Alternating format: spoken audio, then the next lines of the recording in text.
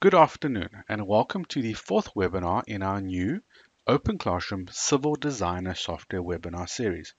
My name is Charles Scott and I'll shortly be joined by my colleague Andrew Cole. Every Friday webinar is dedicated to Civil Designer's Water module, and Andrew will shortly be listing the topics he will be covering today. During the presentation, please ask us any questions you may have via the text messenger service, which either Chris or I will answer. So without further delay, Andrew, who many of you in the Western Cape, Eastern Cape, Southern Cape, and Namibia will know well, please take it away. Good day. In today's webinar, we'll be setting up a water project, then defining a few pipe routes, and also having a look at the auto placement of air and scour valves. Okay, to start with, I'm just going to check that I have a water design file. So you can see there in the project settings, the WDF file.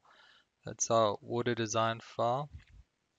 And then before I set up the actual water model, I want to check the pipe defaults. So under settings, pipe defaults.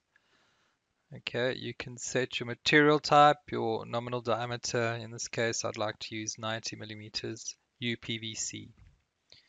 Okay. All right, so there are a couple of ways of setting up your water model.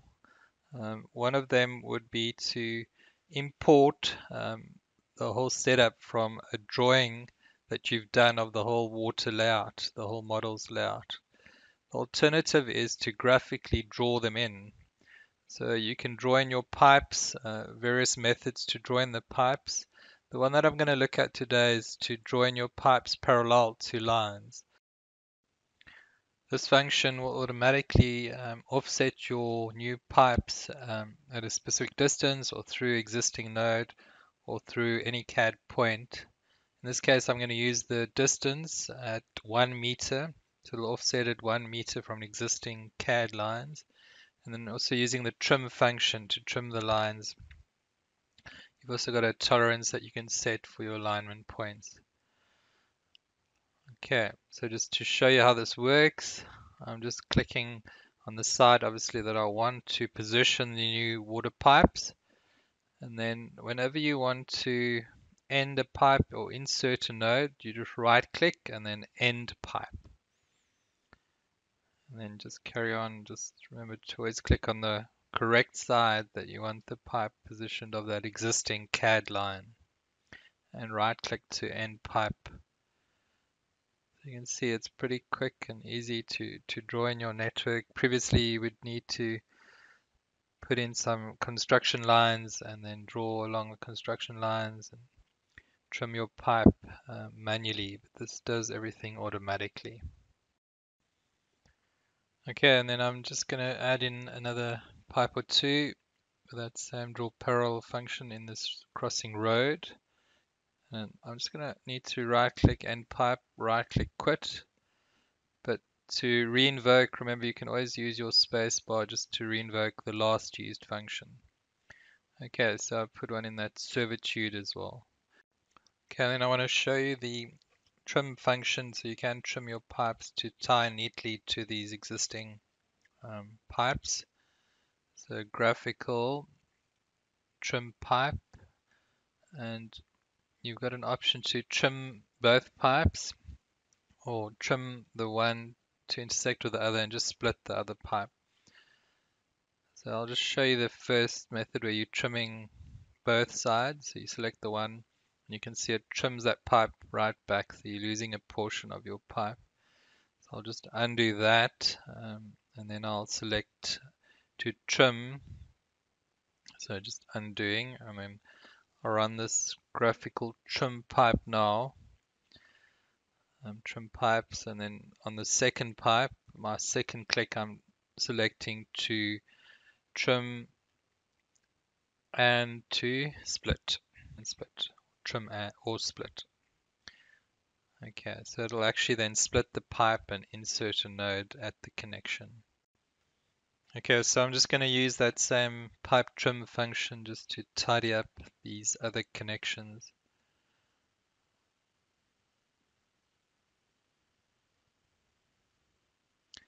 I might need to just delete one of those nodes over there. Okay, so those are all neatly trimmed back. Okay, and then just to show you, if you need to insert a node on an existing pipe, you use split pipe, and it'll actually split the pipe and insert a node. And then if you want to remove a node on an existing, you would use the join pipes function, graphical join pipes. So those two nodes are very close together. I'm just going to remove one of them. Okay, so next up, I actually want to use the import from drawing function, creating a model from an existing CAD layout.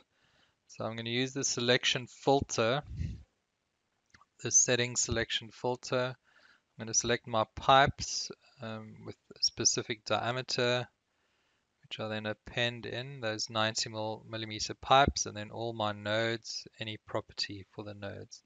Select null to select everything, and then just right click delete selection.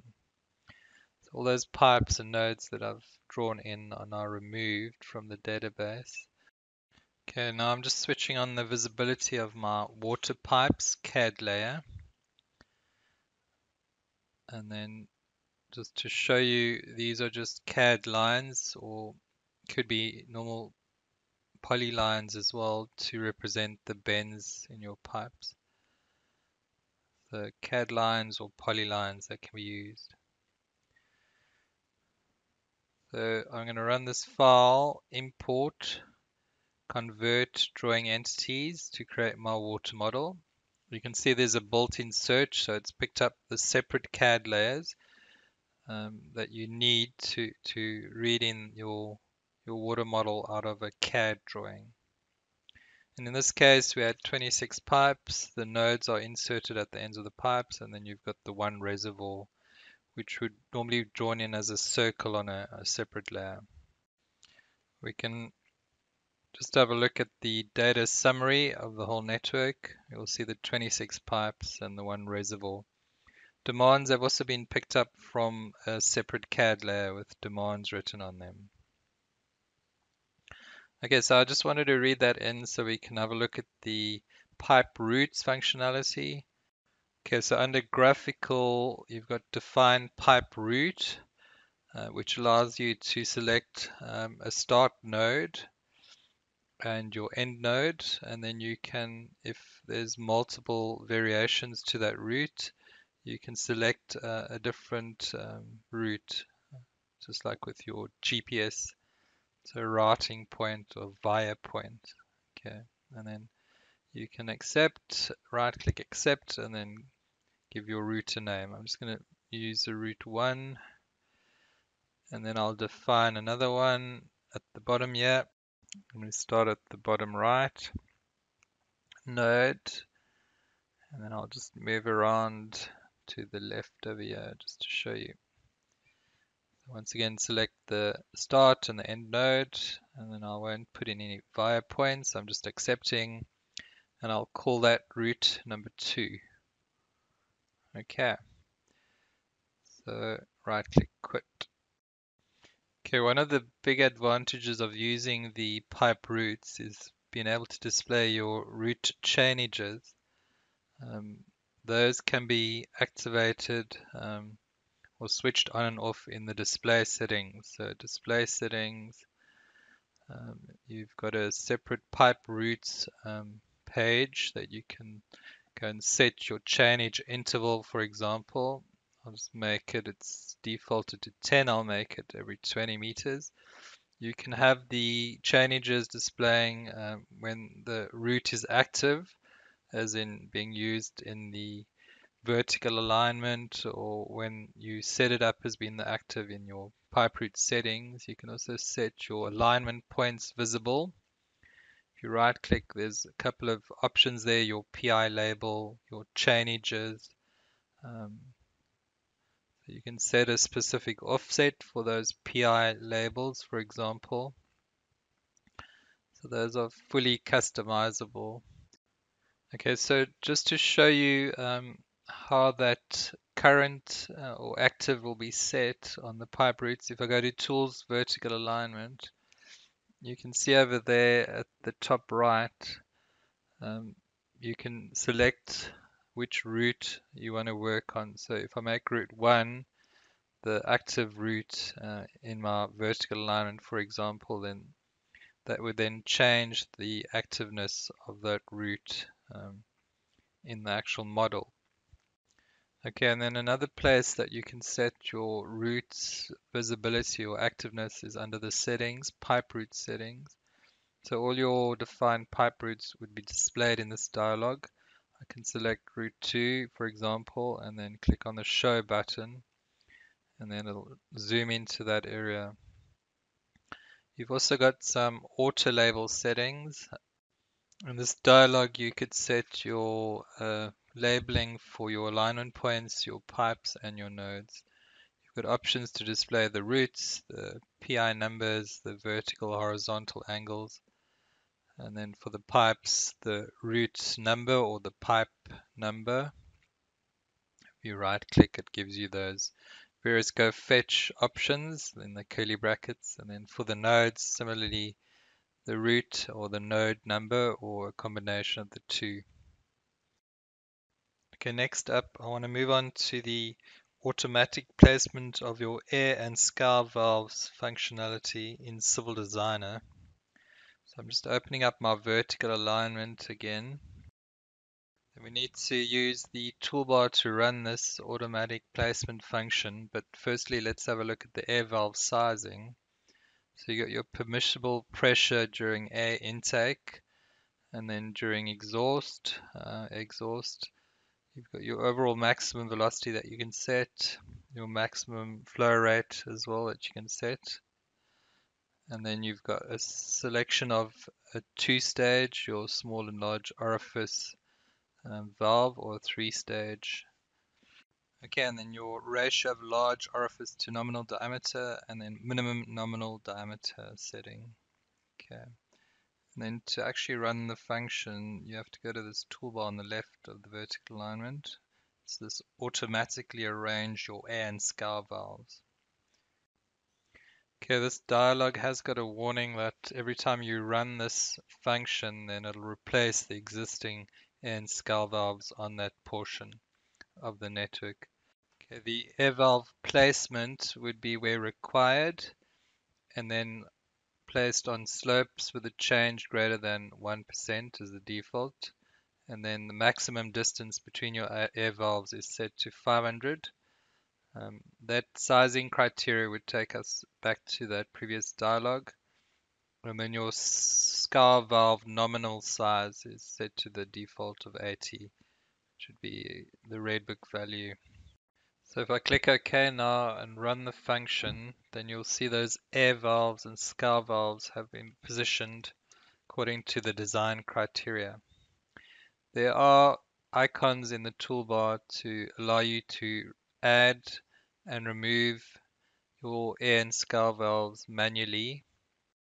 Okay, so I'm going to remove one air valve manually, and then the alternative would be to remove some of your alignment points, those high points. So we've got insert, delete individual alignment points, but we've got this bulk delete alignment point. So you can smooth out a section of the pipe. And from this point to that point, I'll run this smoothing. Okay, then we just have to run the placement of the air and scour valves. So just rerun the function and you'll see that that air valve has been removed in that smooth section. Okay, so I'm just going to save and close the vertical alignment. And then let's go switch on those air and scour valves. The display settings, you need to check the box to show them. As you can see, we've got the text boxes for the air and scour valves, but I just want to go back to the display settings. You can see you can set your symbol pen and size, and then you've got a text box here, your ID, your type, a short type, or your diameter size of your air and scour valves. Okay, what I'm noticing is there's an overlap between my pipe route chainage text. So there is a function to graphically adjust your air valve symbols and text position. So you select it, and there is a default button to rotate through 180. Okay, so that sorted out the overlapping text. Okay, and then to end off today, I want to do a water long section plot. So plot generate using our standard water long section sheet file.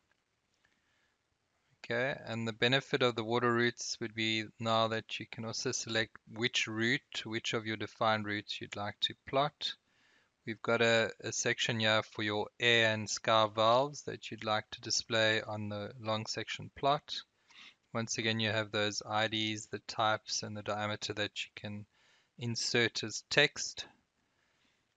Okay, so it's your standard water long section detail that you would get. And then on the actual long section, you'd see your text for your air and your scour valves. And that's all I've got time for today. Until next time, back to you, Charles. Thank you, Andrew. That was fantastic. We did struggle a little bit with your microphone. Hopefully, we can sort that out next week. And that brings to a close the first week of the new Open Classroom Civil Designer Software webinar series. Thank you to all who attended today. Thank you for your questions. See you next week, Tuesday at 2 o'clock for the Survey and Terrain webinar. Thank you very much. Take care and goodbye.